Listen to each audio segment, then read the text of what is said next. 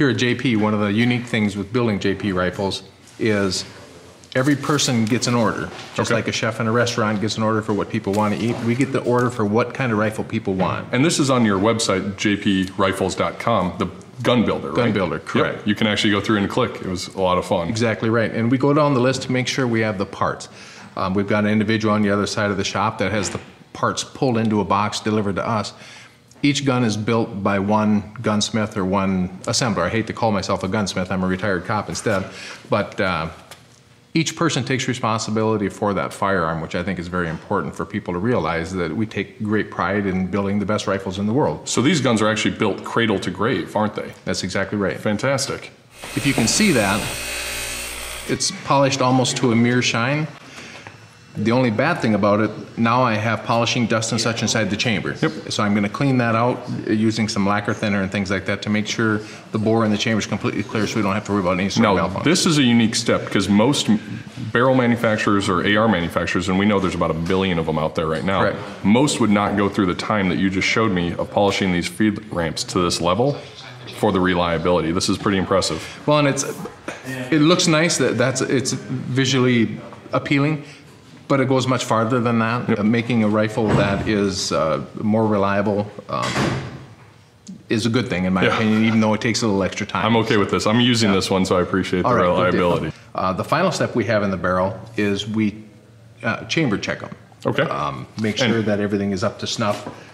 And is this a go and no-go gauge? That's correct, with the exact bolt that you're going to be using. Okay.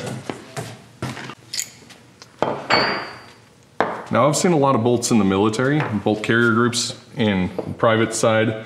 Bolt carrier group, the bolt carrier in this bolt is a little bit different. Specifically this bolt, I noticed something before we were setting up. Can you talk to me about why this bolt's special?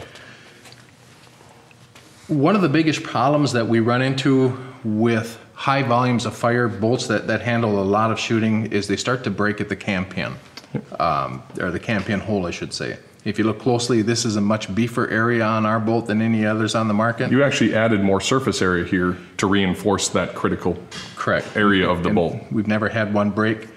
Go Plus 2 is the one we normally go with. And we'll feel from there whether that's good or not. Okay. And then what are you feeling for right now? Basically how tight the bolt fits in this particular chamber. Okay.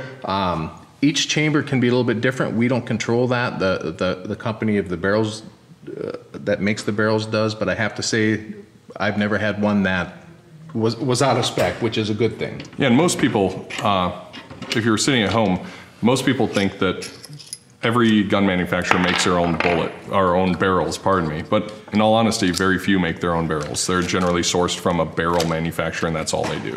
Correct. The one thing I will say is the only way you're going to get a JP barrel is getting it through JP. Yep. And now you're installing the Ford Assist, correct? Correct. Ford Assist assembly, I should say.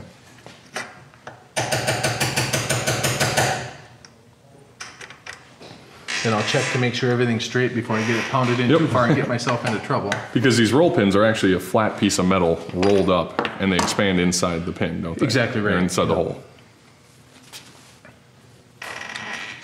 So the danger with taking a roll pin in and out is you actually start abusing it and it doesn't do its job anymore. It doesn't do its job, that's exactly right.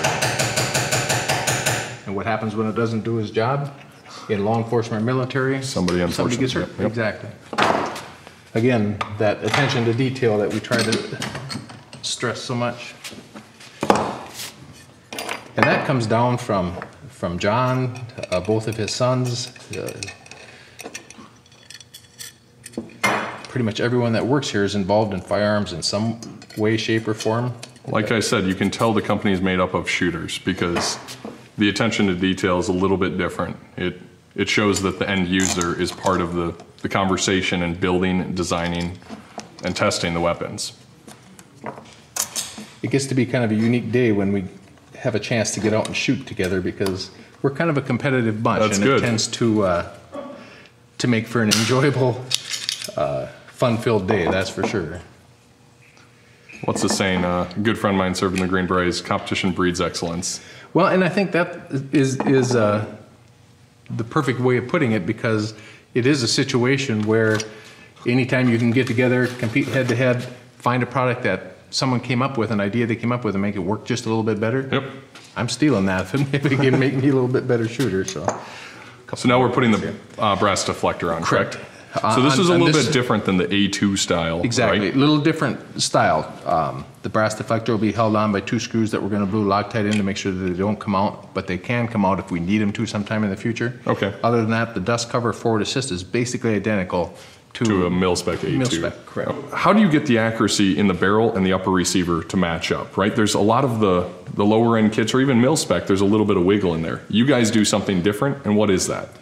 We call it thermal fitting. Okay. The idea is to make the mating surfaces between the upper receiver and the barrel extension as tight as possible. In fact, we make it so tight you won't be able to pull a barrel out. We use a 20-ton press to press barrels out if we have to redo a barrel. Okay, so you don't get that shift from point of aim to point of impact. More importantly, you don't get to see this. We'll be back with you in a second.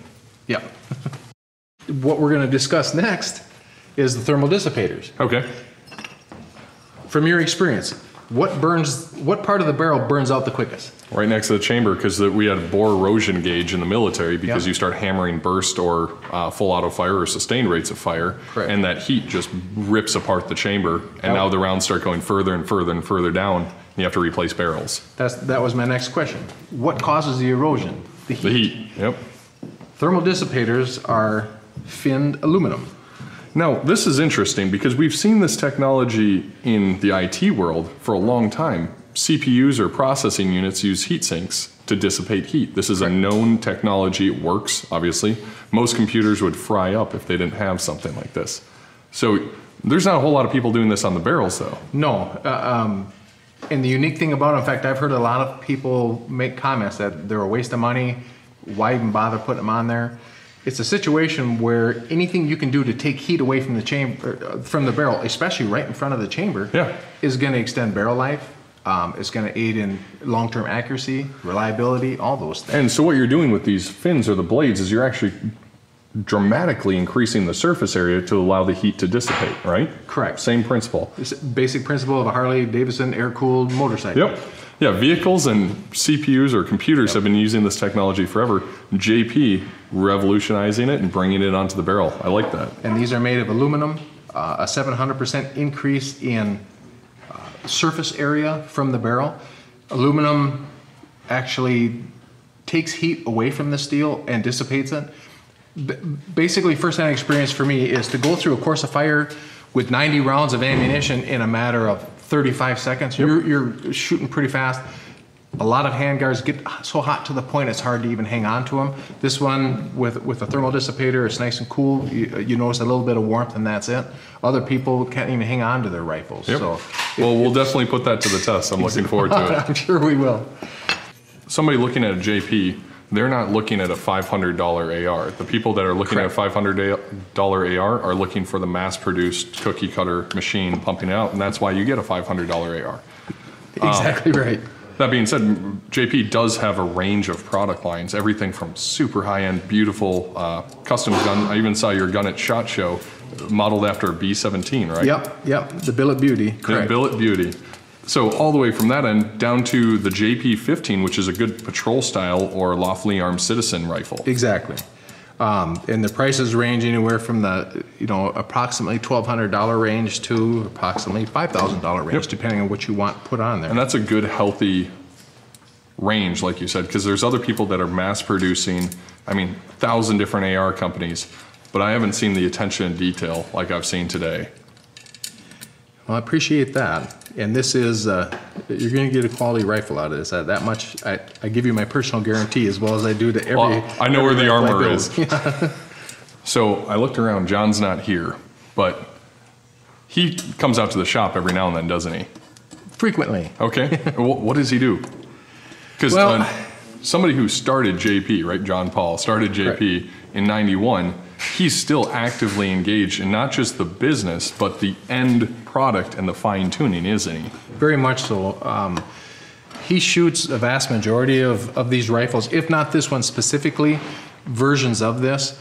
After shooting these firearms, he oftentimes comes up with ideas of making it even better than it is already. Okay. Sometimes he brings those ideas to the engineers or brings them out to the shop, come up with a new way of doing things. In fact, the paste inside the thermal dissipators is something that he came up with years ago as a way of increasing the efficiency of the thermal dissipator. Fantastic. So his mind is constantly going on that. Process improvement, product improvement. Correct. Never stops. Okay, testing your work. I'm not even remotely concerned now. Oh, that is crazy. Okay, if you've never tried a JP trigger, I'm telling you right now, even if you don't have a JP gun, go pick up one of their triggers. The reset is nice and short. It's clean. Everything's clean. There's not a whole lot of creep. There's not over travel. Just a beautiful trigger job.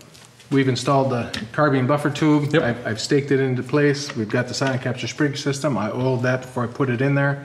Stock is ready to go. All we need to do is mate the upper to the lower and then install the rails that you requested be put on there, and then you've got a rifle that is ready to go. Good stuff. And anybody watching, you can tell this is not a competition gun. Great battery compartments, adjustable stock, lock it in.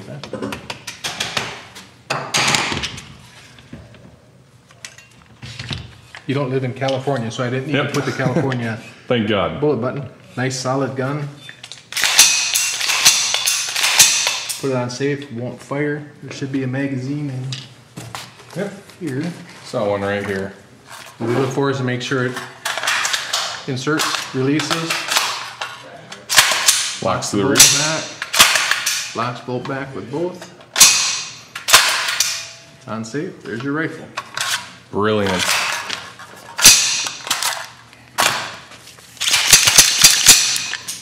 Now try cocking it with an upper charging handle. Standard charging handle, you'd have to come over the top, palm it if you have an extended, but I have to move my face. You have to move your face. Here, if I need to, and now I can turn the port inbound so I can actually observe that